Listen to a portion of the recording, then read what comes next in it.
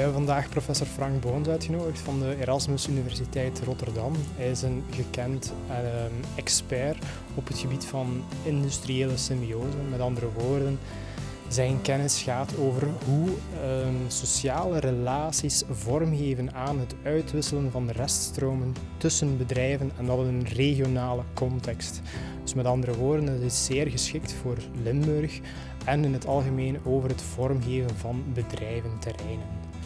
You know, like the management guru who says, you know, everybody's already doing it, you have to do it too.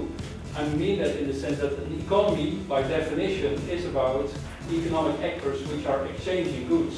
Yes?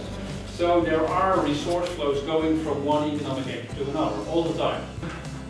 And my response to people who say, I really want to make this happen in the real world, my first response always is then, look around you because it's happening. Yeah? Hij bestudeert voornamelijk sociale processen en hiervan, en ook bij elke vorm van zaken doen, is netwerken heel belangrijk. En ook in het kader van het vormen van industriële symbiose.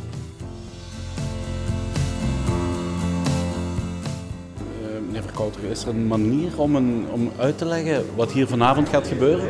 Want het is een ingewikkeld thema.